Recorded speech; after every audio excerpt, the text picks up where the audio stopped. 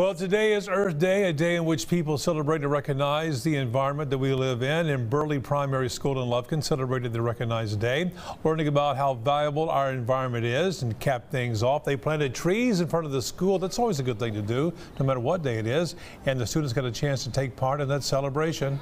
It's not about when you plant them to be enjoyed. It's really 10, 20, 30 years down the road that we reap the benefits of it. Clean air and the beauty of it when they grow big and strong and give back shelter and shade and help with our air. It's just a beautiful thing.